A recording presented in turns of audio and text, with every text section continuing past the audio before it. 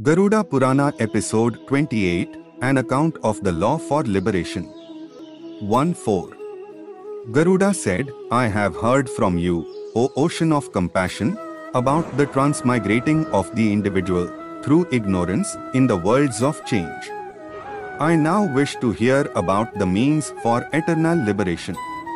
O Lord, O ruler of the shining ones, compassionate to those who seek refuge, in this terrible world of change, in the unsubstantial, in all deep miseries, the endless multitudes of individuals, placed in various kinds of bodies, are born and die of them no end is known. Always miserable in this world, no one is ever known to be happy.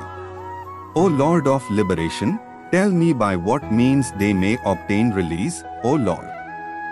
5.7. The blessed Lord said, Listen, O Tarkasya, and I will explain to you what you have asked, even by the hearing of which a man is released from the world of change. There is a shining one, Siva, who has the nature of Supreme Brahman, who is partless, all-knowing, all-doing, Lord of all stainless and secondless. Self-illumined, beginningless and endless, beyond the beyond, without attributes, being and knowing and bliss. That which is considered the individual is from a part of him. 8.10 These, like sparks of a fire, with beginningless ignorance, separated and encased in bodies by beginningless karma, are fettered by forms of good and evil, giving happiness and misery, with nationality of body, length of life, and fortune born of karma. In every life obtained. They have also, O bird, a higher and more subtle body, the linga, lasting until liberation. 11-13 The unmoving things, worms, goats, birds, animals, men, the righteous, the 33 deities, and also the liberated, according to their order. Having worn and cast aside the four sorts of bodies thousands of times, one becomes a man by good deeds, and if he becomes a knower one, he attains liberation. The embodied, in the 8400 thousands of bodies, before attaining human birth, can obtain no knowledge of the truth. 14-16. Through millions of myriads of thousands of births, sometime 8. Being obtains human birth, through the accumulation of merit. He who, having obtained a human body, difficult to get, and a step to liberation, does not help himself over, who in this world is more sinful than he. The man who, having obtained this highest birth and superior senses, does not understand what benefits the soul is a slayer of Brahman. 17-19. Without a body, nobody obtains the object of human life, therefore should he guard his body as wealth and perform meritorious deeds. He should always guard his body, which is the means to everything. Living, he should make every effort to protect it, in view of welfare. A village again, a field again, wealth again, a house again. Good and evil actions again, the body never again. 1:20-21. The wise always adopt means for the preservation of the body, even those afflicted with diseases such as leprosy do not wish to give it up. It should be guarded for the sake of duty, duty for the sake of knowledge, knowledge for the sake of yoga meditation, then he is soon released. 20-23. If he does not guard himself against harm, who else will? Therefore should he look after his own benefit. He who does not take precautions against the diseases of hell while here, afflicted with disease and having gone to a country where there is no medicine, what will he do? 24-25. Old age comes on like a tigress, life goes like water from a broken pot, diseases attack like foes. Therefore should he strive for the best. So long as misery does not come, so long as calamity does not befall, so long as the senses are not decayed, so long should he strive for the best. 26-32. So long as the body lasts, so long should truth be pursued. The stupid man digs his well when the corner of his house is already afire. The time of death is not known by those who are variously embodied in the world of change. Alas! A man between happiness and misery does not know his own benefit. Though seeing those just born, the afflicted, the dead, those whom calamity has befallen, and the miserable, people are never afraid, having drunk the liquor of delusion. Riches are like unto a dream, youth is like a flower, life is fickle as lightning, where is there a discerning one who is at ease?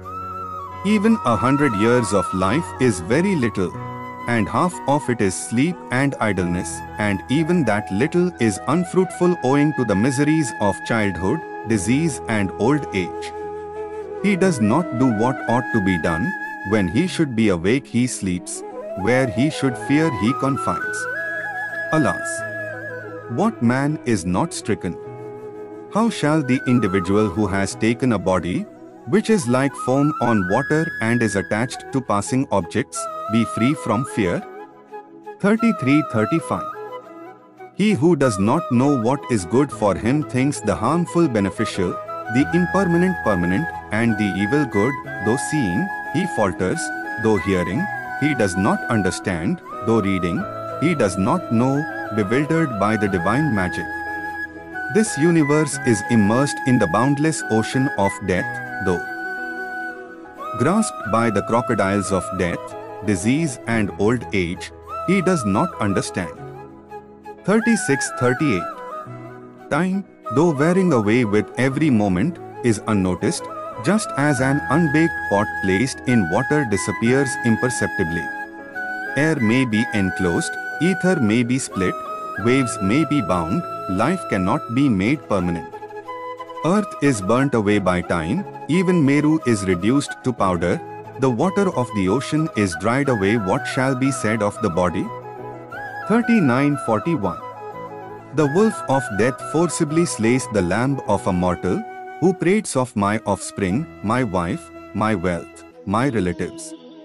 This has been done, this is to be done, this other is done or not done. Him who is thus prating death overpowers. It must be done tomorrow, it must be done today, in the morning or in the afternoon. Death does not consider whether it lies been done or not done. 42. Thou shalt encounter the enemy, death, whose coming is shown by age, who has an army of dreadful diseases. Wilt thou not see the Saviour? 43-44. Death preys upon the man afflicted with the needles of thirst, bitten by the serpent of sense objects, and baked in the fire of desire and repulsion. Death attacks children, young men, the old, those in the embryo condition, such is this world of creatures. 45-48. This individual, leaving his own body, goes to the abode of young. What is the good of association with wife, mother, father, son and others? The world of change is verily the root of misery. He who is in it is afflicted with misery. He who abandons it becomes happy, otherwise never. This world of change, which is the source of all misery, the seat of all calamities, and the refuge of all sins, should be abandoned at once. A man bound in fetters of iron or wood may be released, but from the fetters of son and wife can never be free. 49-51. So long as the being makes attachments pleasant to the mind, so long shall the dagger of sorrow pierce his heart. People are destroyed every day by the desire for great wealth. Alas! Fie upon the foods of the senses, which steal away the senses of the body. Just as fish, covetous of flesh, does not see the iron hook, so the embodied, covetous of pleasure, does not see the torments of young. 50-55. Those men who do not understand what is good and what is not good for them, who constantly pursue evil courses, and are intent on the filling of the belly are destined for hell, O bird. Sleep, sexual pleasure, and eating are common to all creatures. Who possesses knowledge is called a man, who is devoid of it is called a beast. Foolish men are tormented at break of day by nature is calls, when the sun is in the meridian by hunger and thirst, in the night by passion and sleep. All those beings who are attached to their bodies, wealth, wife and other things, are born and die deluded by ignorance, alas. 56-57. Therefore should attachment be shunned always, it is not possible to give up everything. Therefore should friendship with the great be cultivated, as a remedy for attachment. Attachment to the good, discrimination, and purity of the eyes. The man who has not these is blind. How shall he not tread evil ways? 58. All those deluded men who turn away from the duties of their respective castes and orders, and do not understand the highest righteousness, perish fruitlessly. 59-60. Some are intent upon ceremonies, attached to the practice of vows, with self-enveloped in ignorance the impostors go about. The men who are attached to the ceremonial alone are satisfied with mere names, deluded by the repetitions of mantras, oblations and other things, and by elaborate rituals. 61-62. The fools, bewildered by my magic, desire to obtain the invisible by single meals, fasts and other restraints, and by the emaciation of the body. Of those who have no discrimination, what liberation can there be by bodily tortures alone? What great serpent is killed by beating the anthill alone? 163. The hypocrites, putting on appearances, and wearing quantities of matted hair, and using antelope skins, wander about like knowers, and even delude people. 64. He who is attached to the pleasures of the worlds of change, saying I am a knower of Brahman, and is devoid of both rights and Brahman should be shunned like a low outcast. 65-69. Donkeys walk about among people, in forests and among houses, quite naked and unashamed. Are these free from attachment? If men are to be liberated by earth, ashes and dust, does the dog which always live among earth and ashes become liberated? The jackals, rats, deer and others, which feed upon grass, leaves and water and always live in forests, do these become ascetics? The crocodiles, fishes and others, which from birth to death dwell in the waters of Ganges, do these become yogins? Pigeons at times eat stones, and chatka birds do not drink water from the earth. Are these observers of woes? 70. Therefore this class of practices is a thing which makes pleasure for people, O Lord of birds. Direct knowledge of the truth is the cause of liberation. 71-73. Fallen into the great well of the six philosophies, 10 bird, the brutes do not understand the chief good, bound in. But they do not understand the highest truth, like the spoon the flavor of the food. The head bears flowers, the nostril knows the smell. They read the Vedas and the Sastras, but find impossible the understanding of the truth. The fool, not knowing that the truth is seated in himself, is bewildered by the Sastras, a foolish goatherd, with the young goat under his arm, peers into the well. Verbal knowledge cannot destroy the illusions of the world of change. Darkness never disappears by talking of a lamp. Reading, to a man devoid of wisdom, is like a mirror to the blind. Hence, for those who have understanding, Sastras are only a potter to the knowledge of the truth. 83-84. This is known, this must be known, he wishes to hear everything. If one lives for 1,000 celestial years, he cannot reach the end of the Sastras. The Sastras are numerous, life is brief, and there are tens of millions of obstacles, therefore the essence should be understood, like the swan taking the milk in the water. The snare of animalism. They are tossed hither and thither in the dreadful ocean of Vedas and Sastras. Caught in the six waves they remain sophists. He who knows the Vedas, the Sastras and the Puranas, but does not know the chief good of that imitator, all this is as the speech of a crow. 71-76. This is known, this must be known.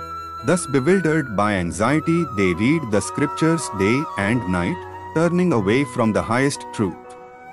The fools, decorated with garlands of poetry constructed of forms of speech, miserable with anxiety, remain with senses bewildered. 76-77. Men trouble themselves variously, but the highest truth is otherwise. They explain in different ways, but the best purport of the Sastras is otherwise. They talk of the highest experiences, not realizing them themselves. Some have ceased preaching, being engrossed in egotism. 78-82. They repeat the Vedas and the Sastras, and argue with one another. 85-86. Hearing practiced the Vedas and the Sastras, and having known the truth, the wise man should abandon all the scriptures, just as one rich in grains abandons the straw. Just as there is no use for food to one who is satisfied with nectar, so is there not use for the scriptures, O Tarkasya, to the knower of the truth. 87-88. There is no liberation by the study of the Vedas, nor by the reading of the Sastras.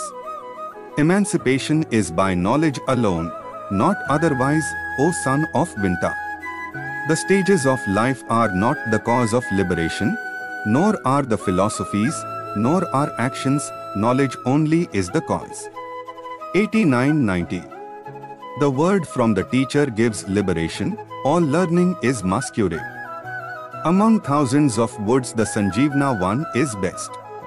The non-dual, verily declared auspicious, is beyond efforts of action, and to be obtained by the word of the teacher, not by the study of tens of millions of texts. 91. Knowledge is said to be of two kinds: study and discrimination. The study is of Sabda Brahman, Para Brahman is reached by discrimination. 92. Some prefer the non-dual 2, others prefer the dual 3, but they do not understand the one reality beyond the dual and non-dual. 93-94. Two phrases make for bondage and liberation, mine and not mine. The being saying mine is bound, saying not mine is released. That is the karma that does not bind, that the knowledge that gives release. Other karma is worrying, other knowledge is skillful chiseling. 95-97. So long as actions are performed, so long as the impressions of the world of change remain, so long as the senses are fickle, so long how can there be realization of truth? So long as there is pride of body, so long as there is the sense of minus, so long as there is excited striving, so long as there is imagination of plans, so long as there is not stability of mind, so long as there is no meditation upon the Sastras, so long as there is no love for the teacher, so long how can there be realization of truth? 98-99. So long as one does not reach truth, so long should he do austerities, vows, pilgrimage to sacred waters, recitations, oblations, worship and reading of the prescribed texts of the Vedas and Sastras. Therefore, if one desires liberation for himself, O Tarkasya, he should every effort, always and under all circumstances he attached to truth. 101. Who is tormented by the three miseries and the rest, should resort to the shade of the tree of liberation, whose flowers are righteousness and knowledge, and fruits are heaven and liberation. 101. Therefore, from the mouth of the blessed teacher, the truth of the self should be known. By knowledge, the being is easily released from the awful bondage of the worlds of change. 102. Listen. I will tell you now about the final actions of the knower of the truth, by which he obtains liberation, which is called the nirvana of Brahman. 103-107. His last days approaching, the man, rid of fear, should cut off, with the sword of unattachment, the desires connected with the body. Courageously wandering from home, performing ablutions in the water of the holy bathing places, sitting alone on a pure seat prepared as prescribed, he should practice mentally upon the supreme threefold pure word of Brahma. He should, with breath control, restrain his mind, not forgetting the Brahma Bija. One with reason for charioteer, he should withdraw the senses from the sense objects by the mind, and should fix his mind, drawn away by karmas, with understanding, upon the pure. 1 am Brahman, the supreme abode. I am Brahman, the highest goal. Having realized this and placed the self in the self, he should meditate. 108. He who, when leaving the body, utters the one-syllabled Brahman, Om, remembering me, goes to the highest goal.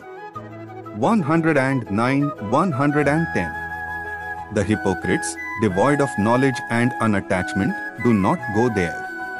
I will tell you about the wise, who go to that goal. Free from pride and delusion, with the evils of attachment conquered, always dwelling in the higher self, with desires overcome, released from the contracts known as pleasure and pain, they go, undeluded, on that eternal path. 111-114.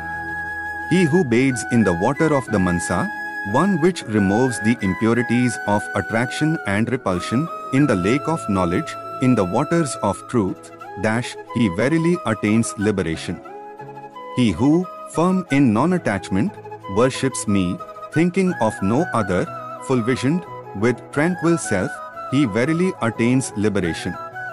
He who, expecting to die, leaning his home, dwells at a sacred bathing place, or dies in a place of liberation, he verily attains liberation. Ayodhya to Mathura.